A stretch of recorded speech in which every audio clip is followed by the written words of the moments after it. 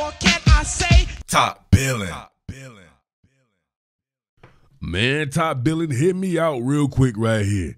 Your boy Kenneth Walker is one of the best running backs in the NFL, bar none. He is extremely fun to watch, has extreme wiggle, right, boss? And that man is an explosive play waiting to happen. However, he seems like more of a nail. In a hammer and a nail situation, your man Zach Charbonnet is undoubtedly the hammer. Right here, MC Hammer himself will be proud of something like this. Look at this man quickly get vertical and bang! My God, lifting men's soul out of their body cavities. Look at this. I look how they do this, right? They have a great motion game in Seattle right there. You can see Geno Smith right here adjusting the protection. What you're going to get on this one is a trap play, right? So working with these gap schemes with a trap play. You can see this right here, Geno adjusting protection, playing with Jamin Davis here. They're going to work up to Jamin Davis right here. And, oh, great block. And then, pow! My man Butler right here took a cold one. Zach Charbonnet always changing that pad elevation right here.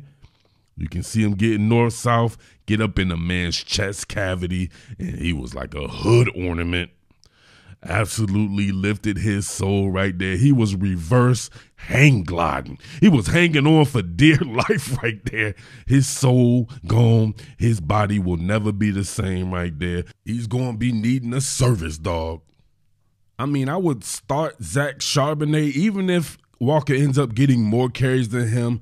A lot of Walker's carries would be in the second half after your man Charbonnet has loosened up the D, right? Pause. Got to pause that too. I mean, you're getting down blocks here. You got Kobe Parkinson right here kicking out on the end man on the line of scrimmage. More down blocks here. They're pulling the opposite guard. Your boy Damian Lewis here. Everybody's getting it in, and that man is a no-frills type of runner. He's just going to get north-south, get everybody involved. Look how many people have to tackle him. He's still on his feet. That's what you need for somebody loosening up a defense, man. You know what I mean? The Seattle Seahawks, if anything, we know have traditionally been a run-first team. The passing game is derived from the run. Your man Zach Charbonnet right here, he gets in, he makes shit happen. Of course, Kenneth Walker does the same. It's just different. Look at that. They opening up these holes right there, and he's getting north-south, making people make business decisions, right? I mean, they're up there making all kinds of deals with the devil and everything to try not to tackle this guy or to try not to get put on his highlight poster. They calling in the cavalry and all that, right? Come on now. Same deal right here. You get that pin on Jonathan Allen. You get that pull by Lewis again. He's very patient for the most part, but when he gets there, he's trying to explode through the hole, drop that pass, and look at that. He's always making somebody have to make themselves available for contact, right? And he's going to put you in that 50-50 exchange situation. He's dropping that pad level. He's trying to go through you. Right, whereas Kenneth Walker's trying to get to you to get around you. Just a different way of operating there. This man softening up the defense with Kenneth Walker being the nail. Come on, man. You can't tell me that's not the way to go. Jet action here. You get that counterplay from Kenneth Walker, getting pulls and everything. But a lot of the stuff that Kenneth Walker wants to do deals with hitting a home run. And you can't hit a home run on every play.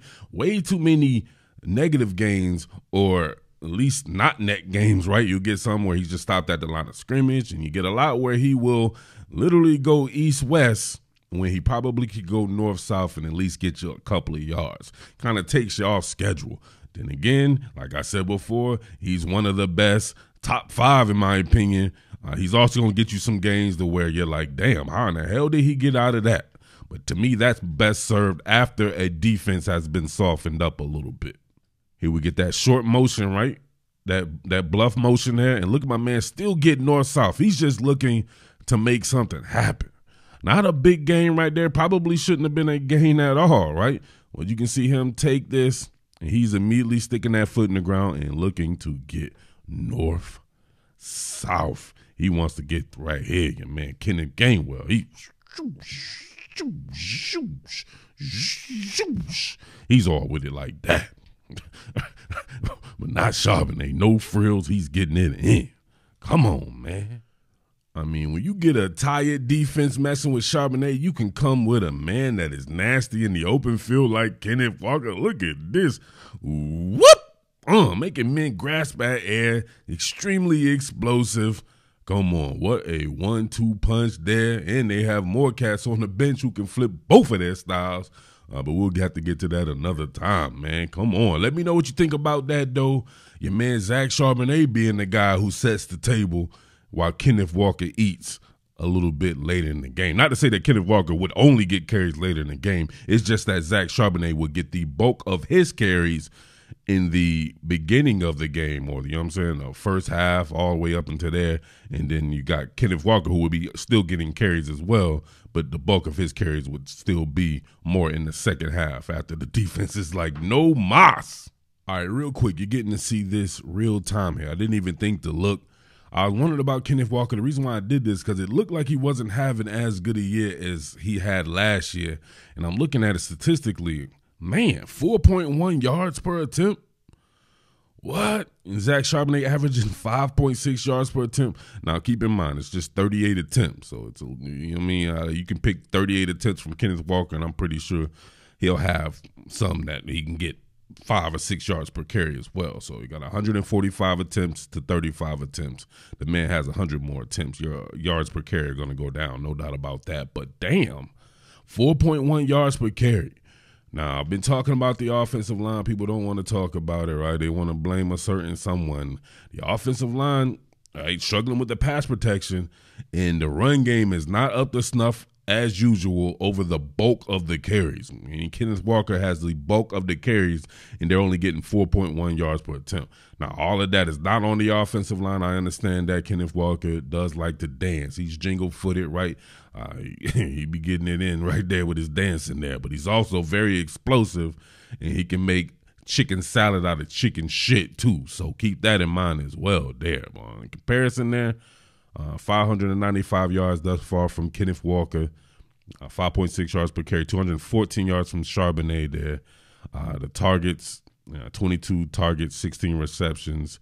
Targeting Zach Charbonnet, it seems, a little bit more, actually, right? If you take in the fact that he missed the game, he's not getting as many carries, lets me know he's getting a ton of snaps. It's just a lot of them aren't rushing snaps. So, you see right there, but 10.9 yards, obviously he had that long-ass touchdown one, so that's going to skew that a little bit there. So definitely a good 1-2 punch there. May want to look into that, having Charbonnet be the pilot of the run game to start, and then Kenneth Walker coming in and really hammering it home and getting extremely explosive. He probably can end up getting what Charbonnet gets off of way less carries, right? If you did want to give Charbonnet more carries, he's just going to be a little bit more efficient, especially if with a defense already softened up. But let me know what you think about that, man. Your boy Jersey Murph, as always, thank you to everybody out there. Big salute to everybody who supports the channel, man. Much love to you guys. And, of course, see you on the next one. Strike the band. What more can I say? Top Billin.